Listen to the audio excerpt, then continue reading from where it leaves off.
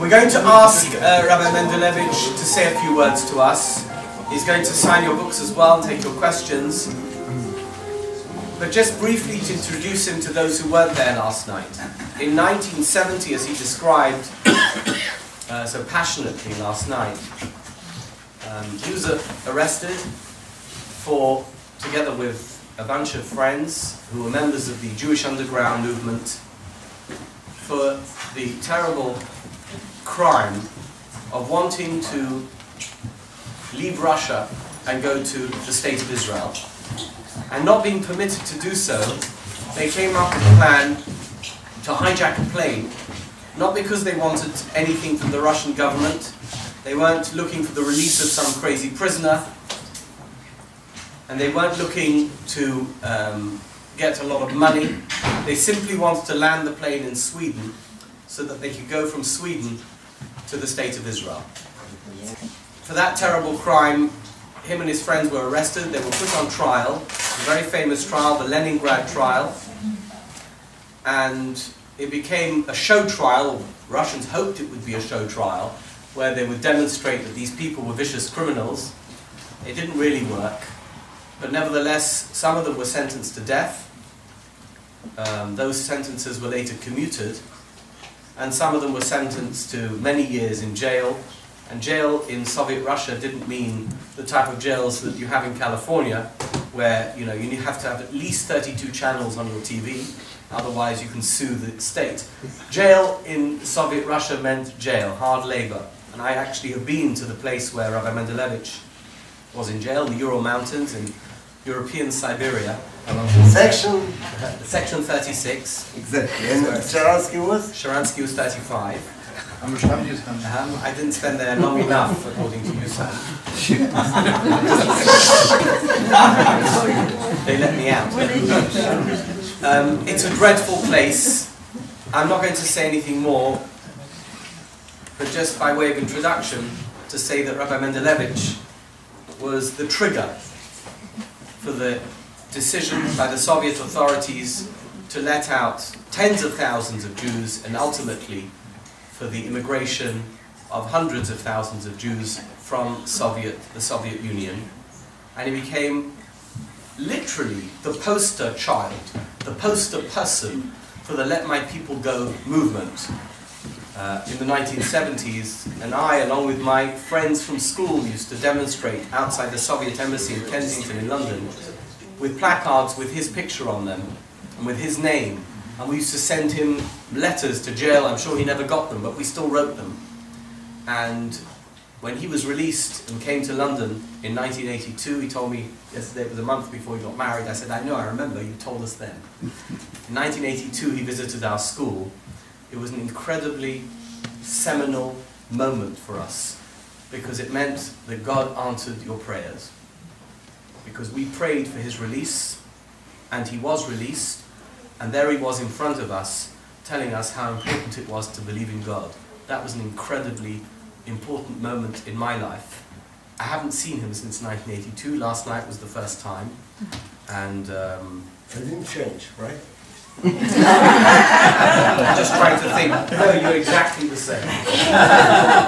And so without further ado, it's a great privilege and pleasure to host him here at our home, and to have you here to listen to him. Please give a warm welcome to Rabbi Yosef Mendelevich. Just to show you out of many stories yesterday, if you remember my handkerchief that I put on my head, I will demonstrate that the people that, I believe everybody was there, but anyway, it was like I made my first yarmulke for I lost my beret, and I made a handkerchief out from handkerchief. I make another beret. It annoyed the guard, the officer. He was very angry with me. But it has another story. After I arrived, after being sentenced and getting my 12 years of imprisonment, I arrived to a compulsory labor camp, and I looked for a friend, for a Jew, for there are hundreds and hundreds of prisoners, and I felt, that I'm lost. All of a sudden, I was approached by a young man, and he told that he's Jewish. And he told me, you know, I dreamt that somebody Orthodox will come to the prison to teach me being religious, you know. For he told me I was arrested trying to improve the Russian government, like to make communism with human face. And now I understand that it was a mistake, and I would like to become an observant Jew, but I don't know anything, like me previously. So, teach me, being Jewish. I told him, see, it's late at night, and again it was a compulsory labor camp. We had to work from morning till night. So let's go to sleep. I told him, tomorrow I will tell you the whole story. He told me, you don't understand what you're talking about, you know. I hate myself being like a goy, and you tell me, wait another night. I demand, teach me now. So as far as my knowledge was very limited, I could even standing on one leg. So I told, see, Shimon, nowadays it's a rather famous Russian Rabbi in Israel, Rav Shimon Grilius.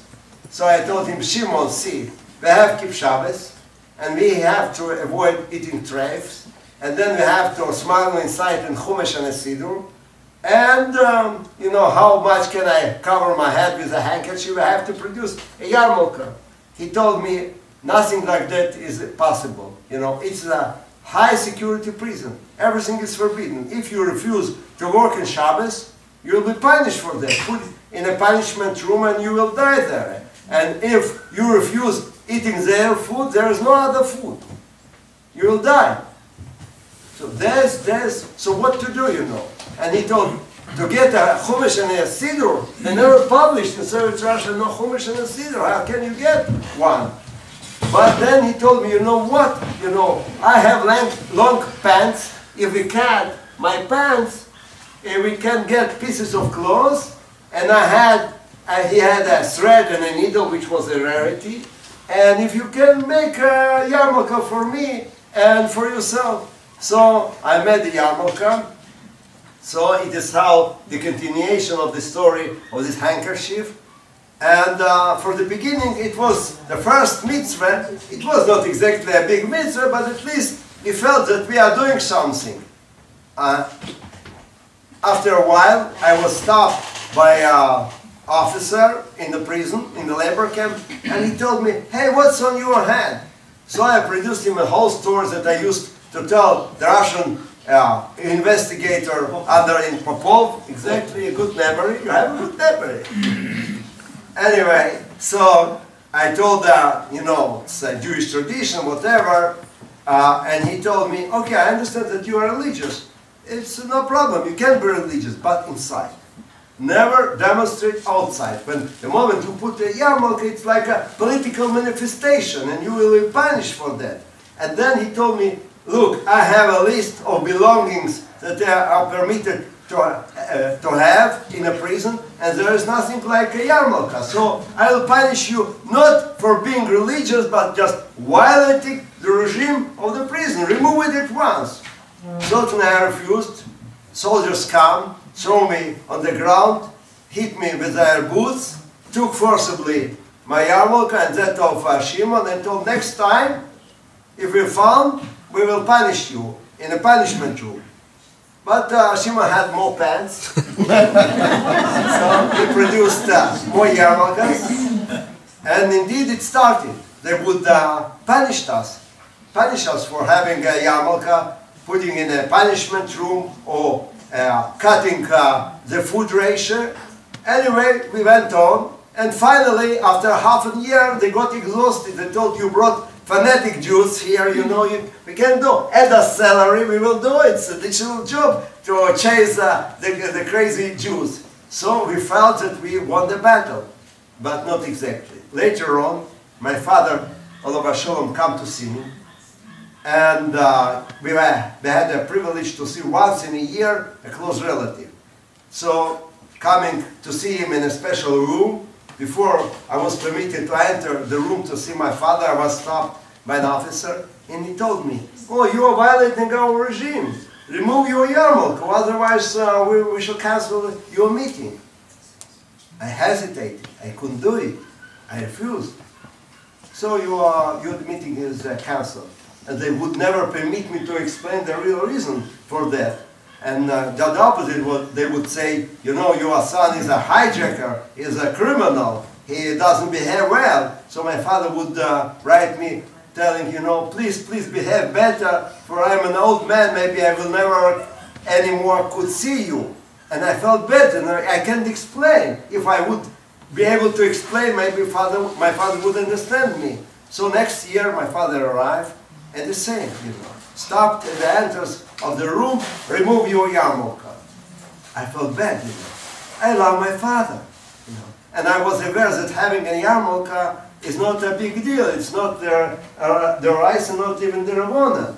But the moment I declared that it is a Jewish tradition, I understood Yaregu Bal Yavor. For before being arrested, somebody told me the story of a certain village, it is in Gemara, that citizen Jews had red leashes in their boots. And they were demanding to remove red leashes. But the Goyim considered it a Jewish tradition. They refused, they were killed for that.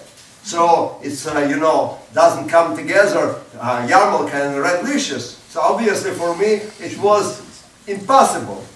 So a year later on, my father came again, and again, remove your yarmulke. I was almost crying, but I couldn't do anything. For I understood that from one hand, it's like maybe kavod avaim, but it's my personal interest. And from another hand, I present whole Am Yisrael. The Goyim have to understand that we are strong, that we never compromise. And then I did know something else. As we say, there is no kala ki chamor, everything is important. No kala and no chamor, everything is important. For the moment you give up something small, the Goyim will understand that you are a big person. They will push you to the wall and crush you altogether as a human being. So you have to stand still and not to compromise. So it happened year after year until my father passed away. I never could see him. Too bad. But still Shimon was later released, and he came to see my father and he explained the reason. So I believe before my father passed away, he felt comfortable. He was proud that it's exactly what he expected from me to do. When he passed away, that time the State Secretary Henry Kissinger called President Brezhnev, the head of Russian government, and asked for permission to bring his my father's body to Kever Israel in Eretz Yisrael. So he is buried in Har HaZeisim. The moment I was released, I come to see and I asked Michile. I believe he pardoned me for doing that. Ken, amen. Amen. So another story about the Siddur, and then we shall start eating and signing.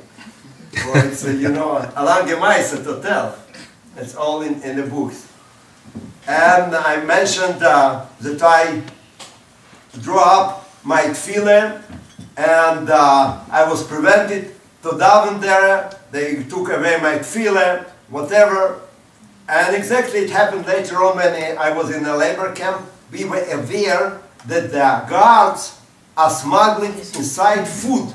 They're being bribed by other prisoners, you know. And then they would bring chocolate, or vitamin, vodka, whatever, you know. So we indicated, not me specifically, for I had no possibility to see my relatives, but other Jewish friends met their relatives, and they told this man could be bribed. So the relatives approached him from another side of the fence and give the money and ask to smuggle inside. What?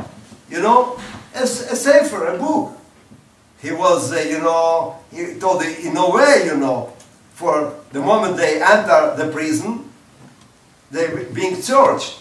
And he would say, if they found a bottle of vodka, so what everybody is drinking, you know, it's violation, but not gefährder. But if they found a siddur, you know, it's a political crime. I will be punished for that. I can do it.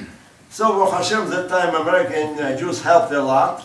So I don't know whether he gave up with $500 or more, but finally I was told that they smuggled inside a siddur. and I was still in the factory. So they told, look under your board, there's your cedar. So coming back, and you can imagine the barracks of tens, hundreds of prisoners in it. I come to my board, lifted the mattress, and I see a beautiful cedar. But it's exactly was a problem, you know. It was that beautiful that Russian would never produce it. So I couldn't use it, for we were surrounded by former collaborators, like Ukrainian policemen that served the Nazis, and they hated us. That time they cooperated with the Nazis. Now they cooperated with the communists, and they would inform our illegal movement. So I couldn't use it. Like I say, to have and not to have. So I decided I will go voluntarily to work at night. They would work around the clock, 3 shifts, and the most hated certainly was the night shift. So I would go at night, like 11 p.m. up to 6 a.m. Coming back to the barrack, it was empty, so I could have using my safer, and then I come to another idea. Maybe I will copy down my cedar in small pieces of paper. So I produce something like that. It's an example, a matchbox. And if you look inside, is a fillet there. So I could stand and down. The moment the guard would enter to have a check in the barrack, I close my matchbox. Every Russia is a heavy smoker having matchboxes, so I could put it in my pocket. Baruch Hashem. Then I decided I will make another copy. So this one I covered with a plastic bag, I put it under the ground, and when I finished to produce another copy, and you can imagine me sitting between 2 boards, very tense, copying down in small pieces of paper and watching the door for the moment the supervisor will enter. I have to put it on the mattress and escape. So finally, I made the second copy, and all of a sudden I felt I remember everything by memory. For you people it's something regular, but nobody taught me Ravvin. So it is how, you know, I remembered everything. Every Shachris, Mincha, Meir, beautiful. I understood that I got another dimension of freedom. Why? For imagine me in a punishment room, in a punishment cell. You are stripped, almost naked, you don't have anything, you're not permitted to have anything, and you stay alone day after day, week after week. You can get crazy with that. But I had my tefillah. In the morning, I could stood up, saying, you know, Carbones, Peter Maktoret, whatever, and then Psuki de Zimre, mentioning, Oy, Avraham Avinu, David HaMelech. Like, you know, I felt that I escaped out. I am not anymore in the cell. I'm far away with my obvious, with the tzaddikim. Beautiful. It's why I would stretch my shachris for 3 hours, you know, singing out every syllable, you know, enjoying, understanding that I am free. I am really free. So finally, after 3 hours, how can you stretch? You know, maybe Nati can do it even for I wish you had this experience in a punishment room. Let's check. You want to put them in the punishment room? Give them, kill you. Nati is a friend of my son in Israel, so we know before he arrived. Anyway, so, and then after how much you can stretch it, you know, 3 hours, and that's finished. What to do else? But now is the time of Mincha, and then Zmayer, you are busy. I can't imagine what other prisoner would do. Maybe it's why they would give up. So they're broken. But not me, you know, I can stand for a longer time. And then, when outside, not always I was in a punishment room, I had another problem. Shachrit. We were not permitted to walk out from the barrack before getting up. And after getting up, we had to go directly to the factory. So I had no time for Shachrit.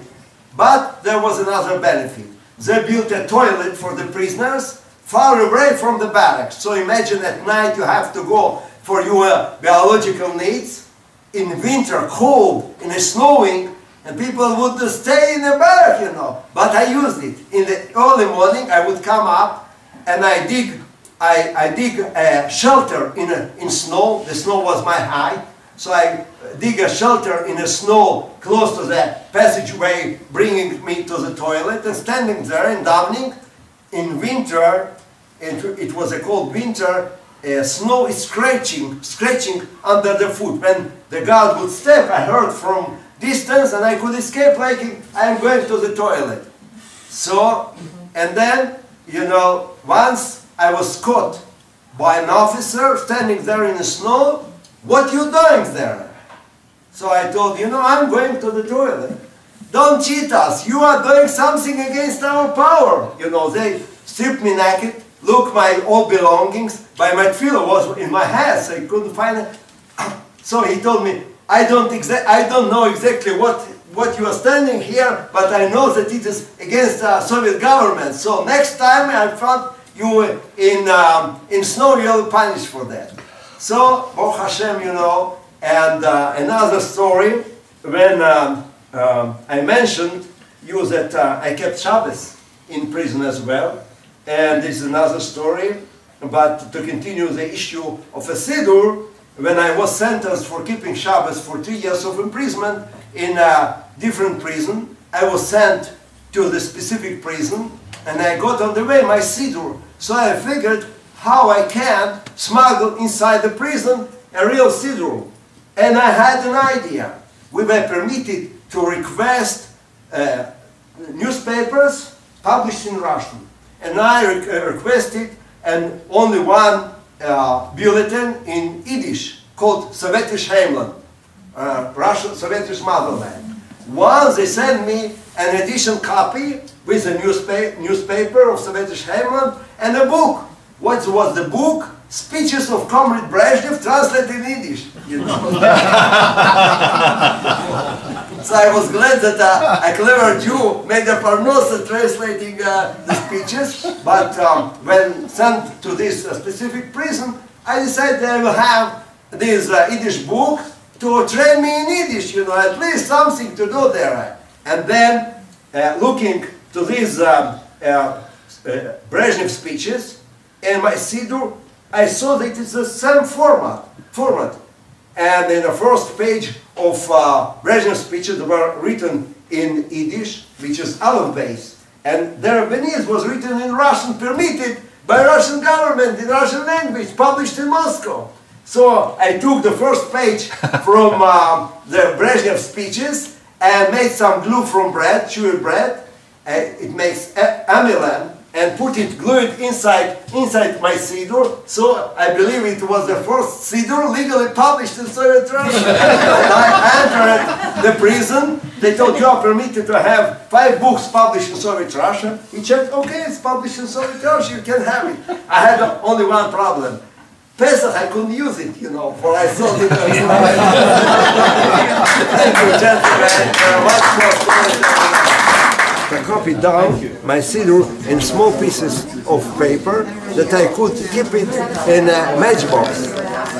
It would make me easier to daven, and the moment the guard would enter, I could close my matchbook and put it in my pocket so nobody could discover what I am doing. So it's 2 small stories.